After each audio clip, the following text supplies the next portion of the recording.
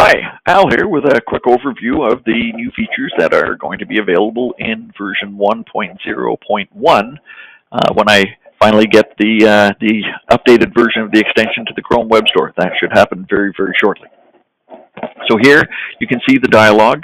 There's some pretty significant changes both in the visual appearances and also in the underlying data structures. That's why it's taken a fair bit longer than I anticipated to get this version completed. So going across top to bottom, left to right, the drop-down menu in the top left corner of the dialog is exactly the same as it has been before. There's a generic class list at the top, and then you can define your own classes. So whatever periods you happen to be teaching, whatever way you want to name them, you simply click the Add button. It will add a new class, and then you can insert names into that class, or allow the extension to add all of those names for you. I'm going to come back and talk about this button in just a moment. This button will allow you to delete the current class if you don't want it anymore. This one will eliminate all of the names, delete all the names from that particular class if you want to keep the class name but don't want those students anymore for whatever reason. This one will allow you to clear the check marks so that all of the students are basically back to a reverted default absent state. Essentially, you're absent until you're present. This button allows you to restart or reset the start time for your meet. This one allows you to save your comma-separated values, CSV files, comma-separated values file. And last but not least, in the toolbar right now, this one will allow you to manually save your HTML files. Normally, those will be saved automatically for you, but if for whatever reason you want to do a manual save in the middle of a class or something or other, the buttons are there for you to do that. In the previous build, there was a little tab that dangled down below this part of the screen here where my mouse is now, and I found it visually disruptive, and so I've split it up now so that it actually is this new line just below the toolbar header, and it's actually clickable now. And so, I've got my students in the class. One of them is present, 6 are absent. If I click the present, I see all the students that are present. If I click again, it goes away. If I click the absent, I see just the students that are absent. There's no one that's new in the class, but you could see who has joined.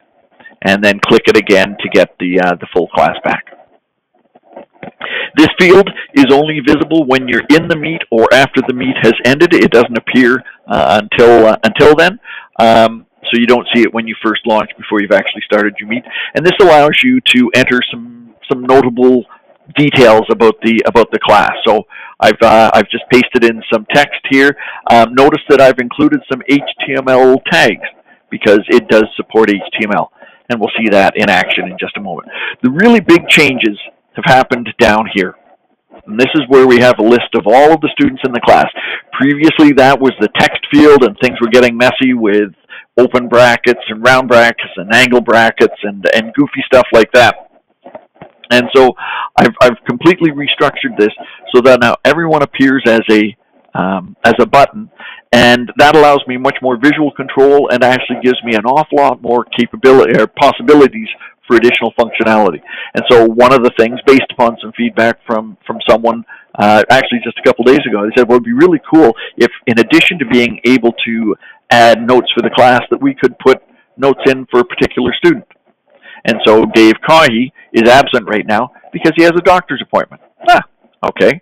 I can close this dialog or close this edit field by clicking that little red X. I can come down. Oh, there's a Mr. Cahy here. There's a login name, but I've changed the display name. So I don't want this person to appear in the list the way that they log in. I want to override that. And so I've decided I want my display name to be Mr. Cahy. I've also added an email address for myself. And I've also added a comment for that. Okay? Now, I can click the close button to go back, or I can simply click on the Go to Next Student button. And you can see Donald Duck. Now, Betty's an interesting one that we're sorting by last name right now. And so it's gone from Cahy to Duck to Jones, because the last name is by default the final thing after spaces. But Betty doesn't go by Jones, it's actually Boop Jones. So what I can do here is I can copy that, paste it into her surname field, and then click this little button here to save the changes. And now all of a sudden, if we go back up here, she's now alphabetically first in the list because Boop comes before any of the other names in the list. Okay, so that addresses, I think, a big issue that a number of people had brought, where you have kids with double or triple barrel last names, and things weren't being sorted properly. It will now. It also supports sorting by last comma first. That at this point here, Smith comes after Duck and before student. Now, I'm sorting by last name right now. I can turn around and change that to sort by first name. Close that here. And now everything is going to be sorted by first name. And notice that Al Smith is at the top of the list. Even though S isn't in the list, it's actually correctly picking off the first name after the hyphen. I said I was going to come back and talk about this button here in a moment. Well, here we are now. There's the text field that was available before. It's exactly the same. I can come in here and I can type in another student,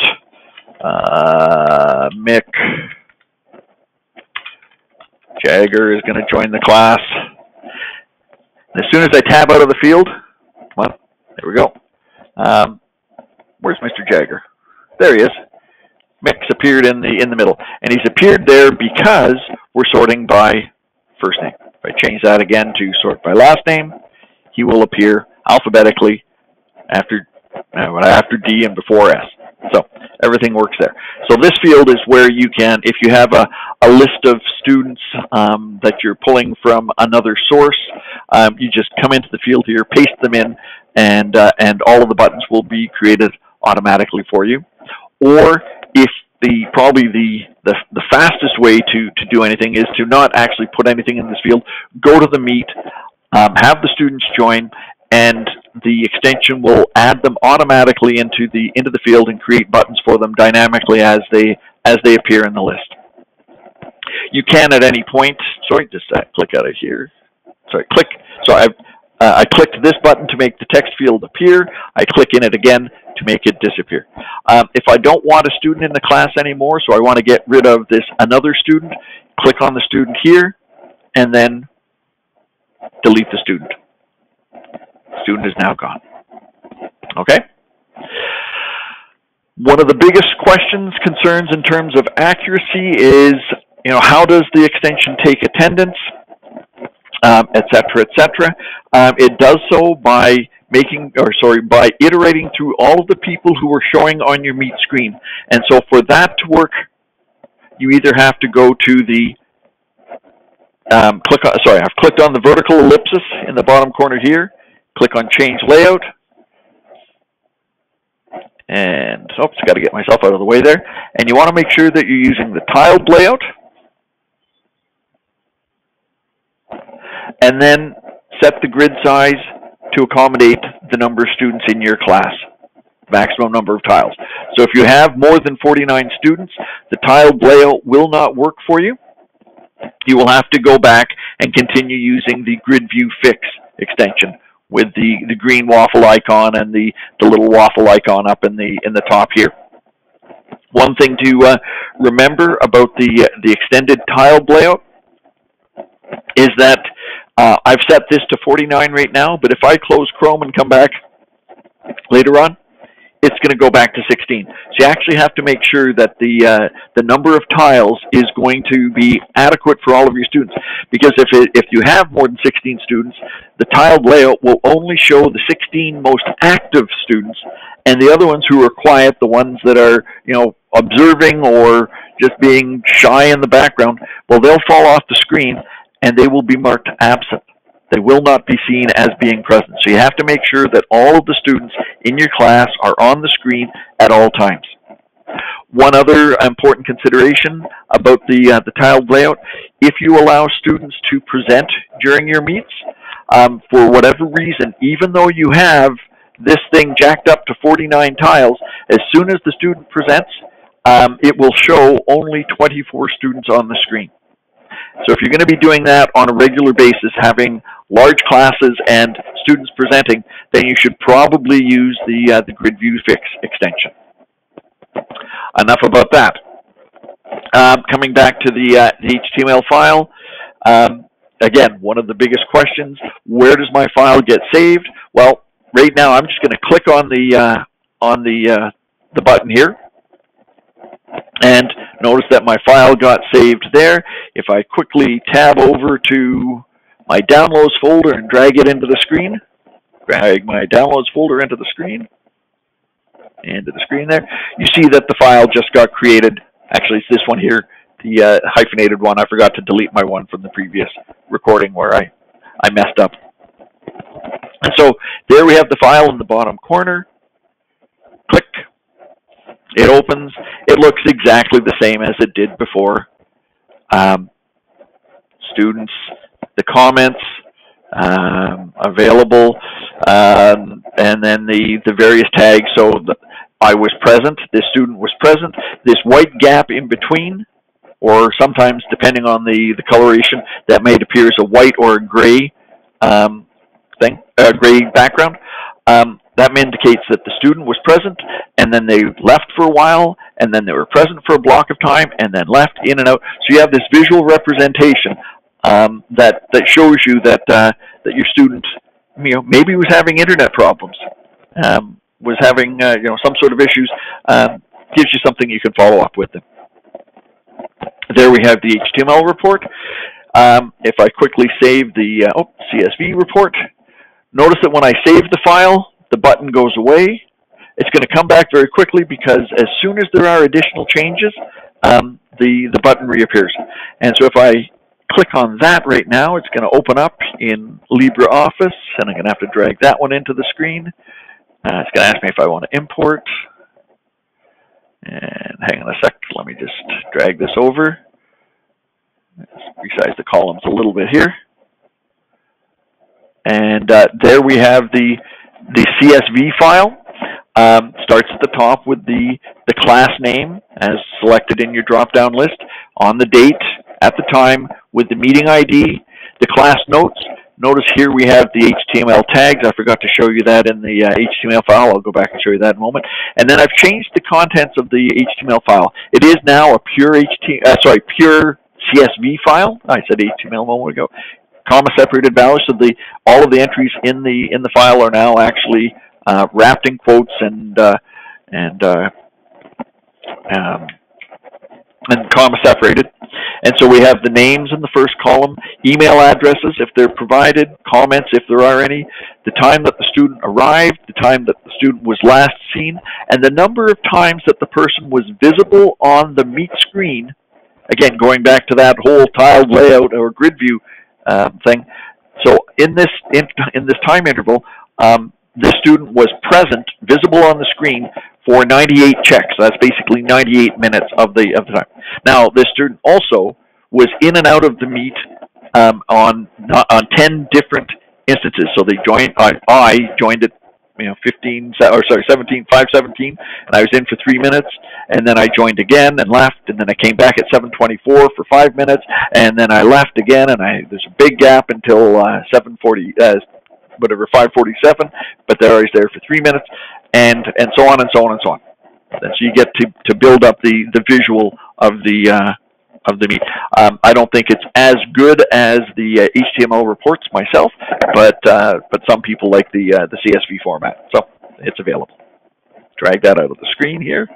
Close that. Oops. Do I want to save the changes? No, don't save them. Jump back to the HTML report for just a moment. There's the HTML report. Notice there's the italic and underlined text because that's what I had in the comments for the for the class. What else do I have to tell you about this? I think I've covered everything that I need to tell you. The update has not been uploaded to the Chrome store yet. That will happen very, very shortly, and it will arrive automatically in your browsers probably in the next couple of days. There could be issues. I hope not.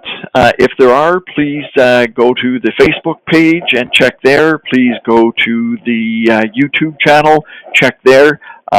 All else fails, send me an email, and I will do my best to get back to you as quickly as I can. Thank you very much for your continued support, and I look forward to hearing from you. Please stay safe. Thanks.